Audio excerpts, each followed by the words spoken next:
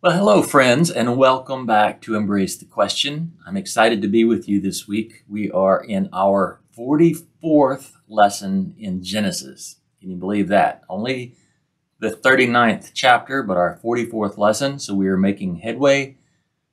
I'm excited about that. I think that when we're done with Genesis, we're going to be able to look back at this series of lessons and have a really good starting spot on pretty much any future Bible study we want to do.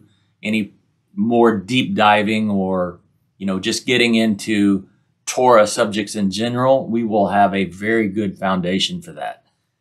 So I'm excited about that. But let's kind of level set now on chapter 39. We continue our study of Joseph. Now, we were interrupted last week, weren't we, with the study of Judah and his exploits with Tamar.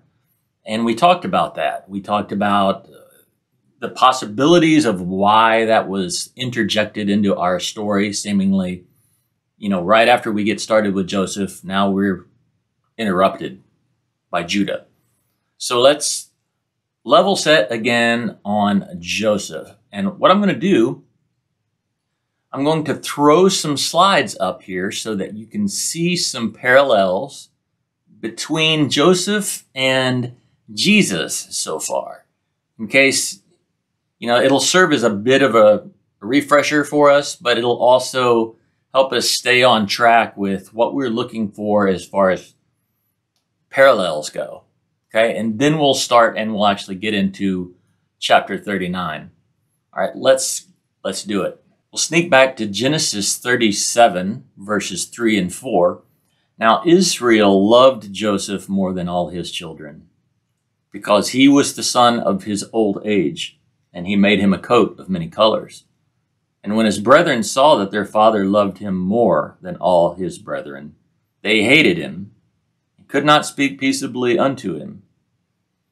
All right, I would parallel this to John 15:25, which reads, "But this cometh to pass, that the word might be fulfilled that is written in their law. They hated me without a cause." So in both cases, we see Joseph and Jesus are unfairly hated. They are hated without a cause. And the writers made special efforts to make this obvious, I think. All right, let's proceed to the next one. Genesis 37:18. And when they, his brothers, saw him afar off, even before he came near unto them, they conspired against him to slay him. In Matthew 26:4, we find, and they consulted that they might take Jesus by subtlety and kill him, or subtlety and kill him. So in both cases, we have conspiracy to kill this annoyance to them. So far, we're tracking pretty good. The stories are lining up. Genesis 37:26 and 27. And Judah said unto his brethren, "What profit is it if we slay our brother and conceal his blood? Come and let us sell him." Now in Matthew 26:15, and said unto them, "What will you give me? And I will deliver him unto you." So that would be Judas. And they covenanted with him for 30 pieces of silver. And that also, I think, reels in another passage from the Old Testament, Zechariah 11:12 and 13, chapter 11, verses 12 and 13. "And I said unto them, If you think good, give me my price, and if not, forbear. So they weighed for my price 30 pieces of silver. And the Lord said unto me, Cast it unto the potter, a goodly price that I was prized at of them. And I took the 30 pieces of silver and cast them to the potter in the house of the Lord."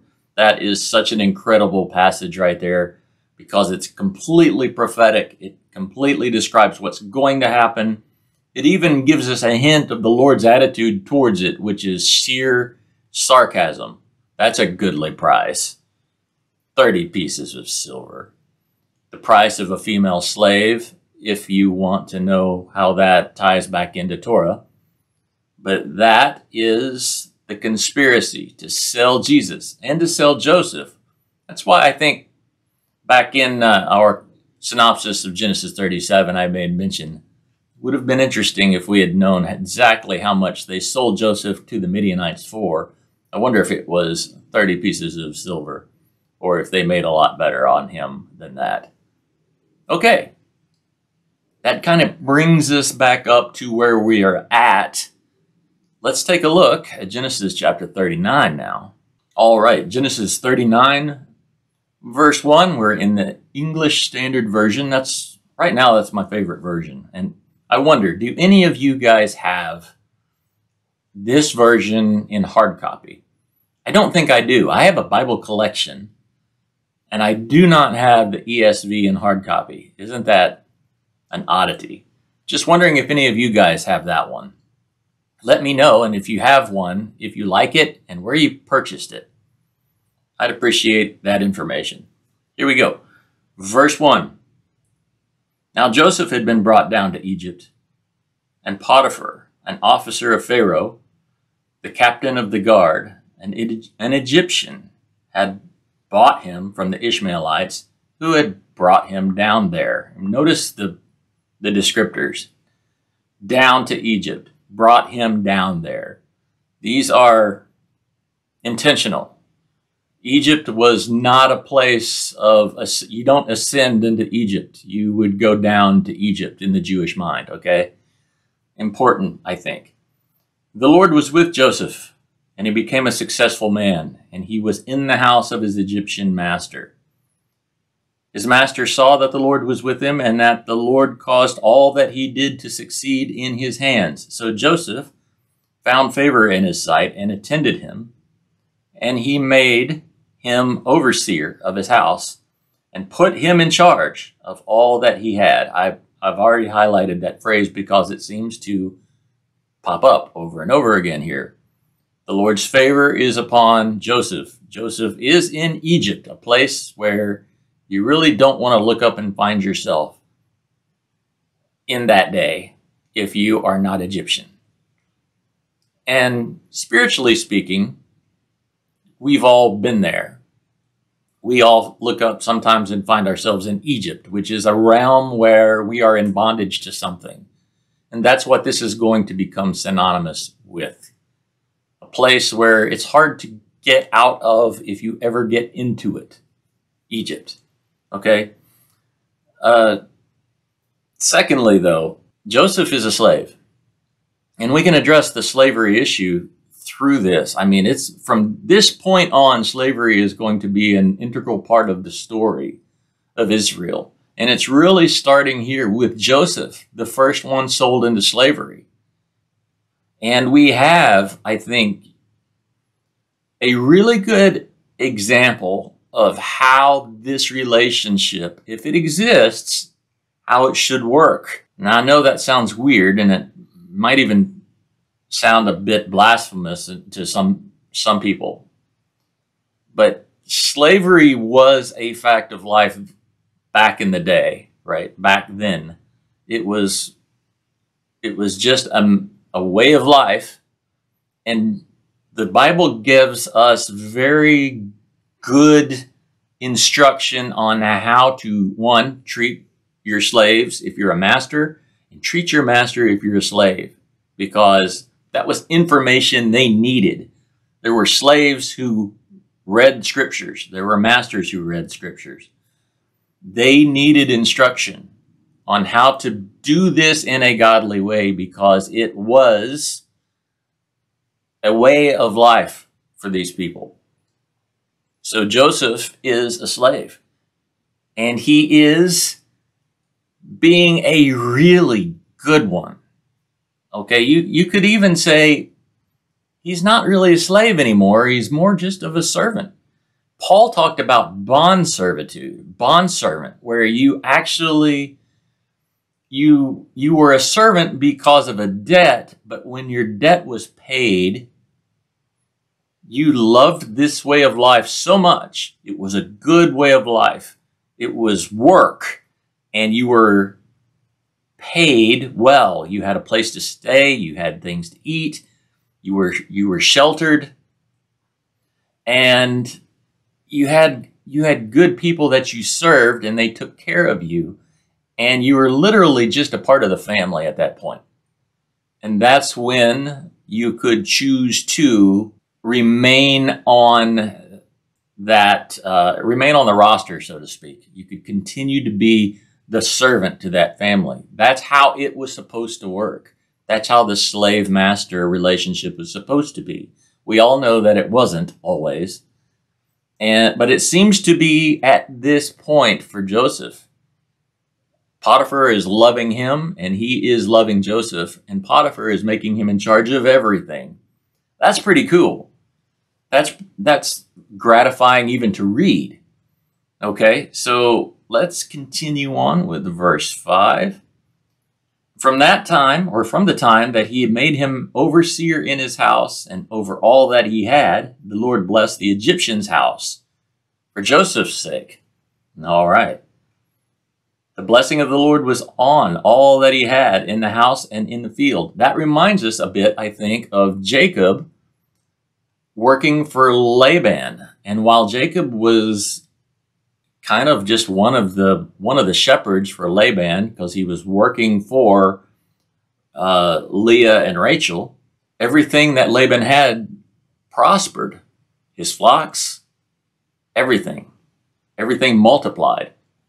It might also remind you of a story that we're going to find, I think it's in Samuel, where the Ark of the Covenant comes to rest in the house of Obed-Edom. Now, the Ark of the Covenant had been on a procession on a cart to Jerusalem. It had tipped, and Uzzah reached up to steady the ark, and he was killed immediately by the power of God, because the ark wasn't being carried properly. And it was kind of a downer. It spoiled the party. It rained on the parade, literally. And so David said, okay, we need a place we can put this. It's not time to bring this into Jerusalem yet. So they steered the cart over into the property of Obed-Edom, and the presence of God, which is what we're talking about here, the presence of God was in the house of Obed-Edom. And Obed-Edom's house prospered for those years that the ark stayed in his house. Isn't that an amazing thing? That's what we're talking about, is the presence of God being in a place. In that case, it was in the ark. In this case, it's in a person. In the former case with Jacob at Laban's house, the favor of God was on Jacob. So the presence of God was with Laban, and all that he had prospered. So that's what's going on. Verse 6. So he left all that he had in Joseph's charge, and because of him, he had no concern about anything but the food he ate. Now Joseph was handsome in form and appearance. That kind of caught me a little bit, because remember, he's got good genealogy going on here. We're not told much about Jacob's looks, or other than he was softer than Esau or Isaac or Abraham, but we know about the wives, don't we? Abraham married Sarah. Kings wanted Sarah. Isaac and Rebekah. Kings wanted Rebekah. Some really good genetics running in the line here. So it's not a huge surprise that Joseph's a good-looking dude, okay? Handsome in form and appearance. Verse 7, and after a time his master's wife cast her eyes on Joseph and said, lie with me. So he's getting attention that he doesn't need or want. Verse 8, but he refused and said to his master's wife, behold, because of me, my master has no concern about anything in the house, and he has put everything that he has in my charge. He's given me everything. He is not greater in this house than I am. Listen to that. My master is not greater in this house than I am. He's given me all the authority in the house. That kind of starting to remind me a little bit of what Jesus told the church, his disciples, about the church. All authority has been given to me. I am bequeathing that authority to you on the earth. Even as I am, so are you on the earth. So my master is not greater in this house than I am. Are you seeing some of these pictures? I don't know that I've actually ever seen that before just now. That's exciting. Okay. Nor has he kept back anything from me except you, because you are his wife. How then can I do this great wickedness and sin against God? He didn't say sin against Potiphar. He said, I would be sinning against God. Joseph understands reality. He's not worried about the seen realm. He's worried about the unseen realm. Something that I don't think a lot of us are. We are a lot more aware of the seen ramifications than we are anything about the unseen realm. Much like Judah in the former chapter. Judah was never afraid of God. He was just afraid of what people would think. The seen realm. Joseph has his stuff together here spiritually. No wonder God's favor is just pouring through him at this point. And she spoke to Joseph day after day. He would not listen to her, to lie beside her or to be with her. Verse 11, but one day when he went into the house to do his work, and none of the men of the house were there in the house, she caught him by his garment, saying, lie with me. But he left his garment in her hand and fled and got out of the house. All right, he got out of the house, verse 13. And as soon as she saw that he had left his garment in her hand and had fled out of the house, she called to the men of her household and said to them, see, he has brought among us a Hebrew to laugh at us. She's talking about her husband now. He has brought among us a Hebrew to laugh at us. He came in to me to lie with me, and I cried out with a loud voice. And as soon as he heard that I lifted up my voice and cried, he left his garment beside me and fled and got out of the house. She's pretty spiteful here. This woman is a woman that feels rejected, and she's angry about it because she has been rejected. And then she laid up his garment by her until his master came home. And she told him the same story, saying, the Hebrew servant whom you have brought among us came in to me to laugh at me. But as soon as I lifted up my voice and cried, he left his garment beside me and fled out of the house. And as soon as the master heard the words that his wife spoke to him, this is the way your servant treated me, his anger was kindled. You know, what it doesn't say here is whom his anger was kindled at. Now, I think a lot of times we assume that Potiphar got angry with Joseph. And I can't prove that he wasn't. But it says his anger was kindled, and I believe his anger was kindled because he knew good and well what was going on. If he had any kind of relationship at all with this woman whom he was married to, he would have known her, because I promise you, he already knew Joseph and knew Joseph's integrity. So if Potiphar is angry here, it's probably not at Joseph. It's probably at the situation / his wife. But guess what kind of position he is in? He is an official of Pharaoh. He is an important man socially. So he is going to have to save face. Guess who's going to catch the brunt of that one? And Joseph's master took him and put him into the prison, the place where the king's prisoners were confined. And he was there in prison. Okay, I don't know. I don't know if that's a good or a bad thing. The king's prisoners were probably treated a little bit better in some circumstances. It was probably a more dangerous place to be, obviously, because it's, you're prisoner of the king. However, some of those may have been political prisoners or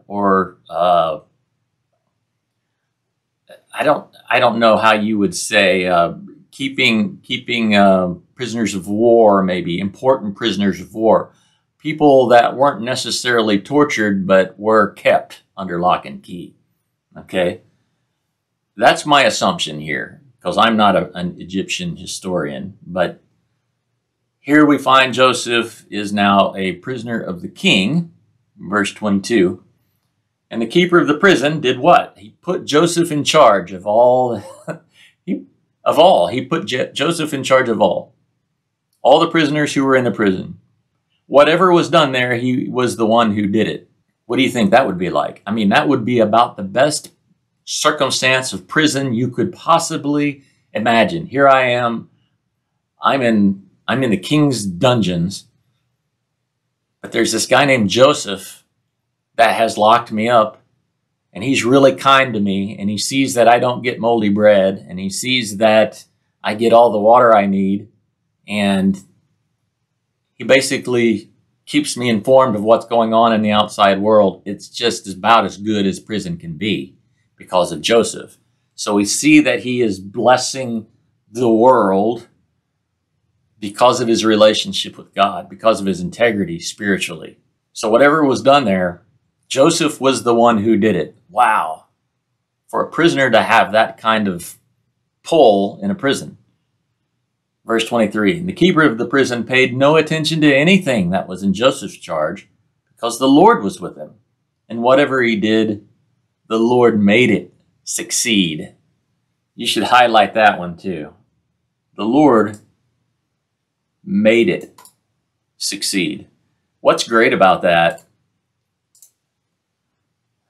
is it's a tiny little nugget that you could actually read through it and not pay any attention to it.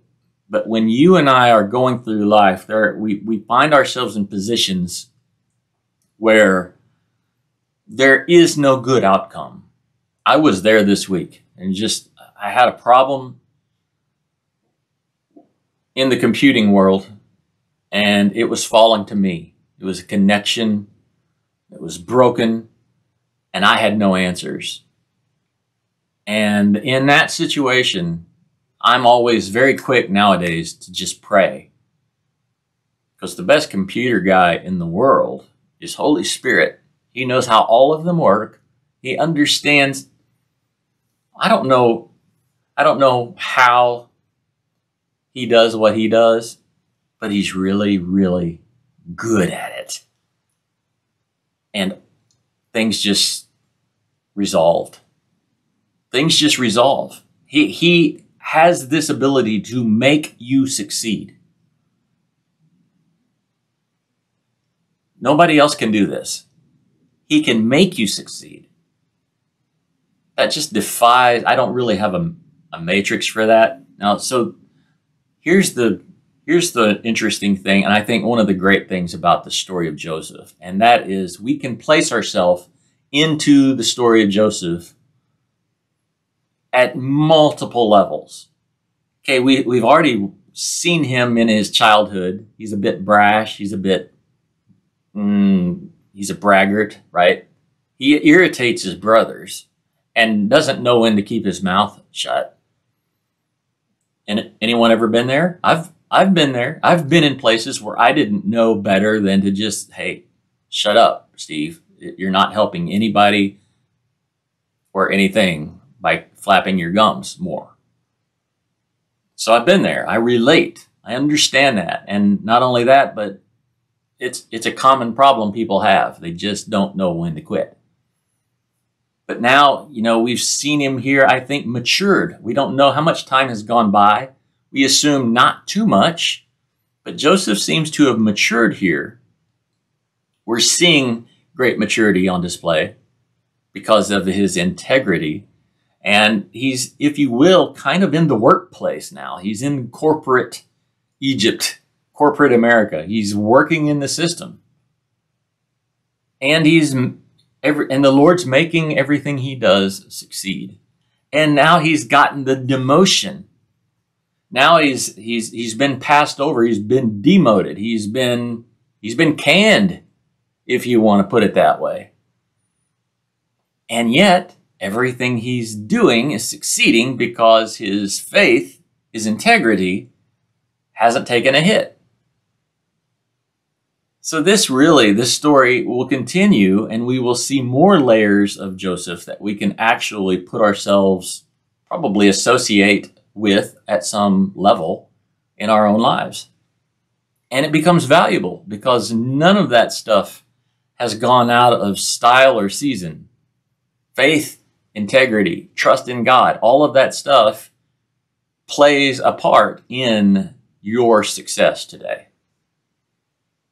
So I think that is pretty amazing. This story of Joseph will continue to educate us in some things that we don't get to talk about very often. So I hope you enjoyed that lesson. I did. I think that's pretty powerful. It's not a long chapter, 23 verses. But the story of Joseph is very, like his coat, very colorful. And there's nothing quite like it. Nothing quite like this story. There's more detail in this story than we find in a lot of cases in the life of Jesus.